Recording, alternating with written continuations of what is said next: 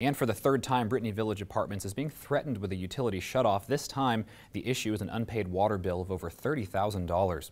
Unless the water bill is paid, Brittany Village is set to face a water service disconnect tomorrow. City officials saying there is a large group of organizations working to make sure that temporary resources are provided for residents if water service is disconnected. Bad situation if utilities were to be turned off out there. But we have the best measures in place that are available to assist those who live out there. But the city is working with social service agencies, the school district, and other community partners to make sure that some temporary resources would be made available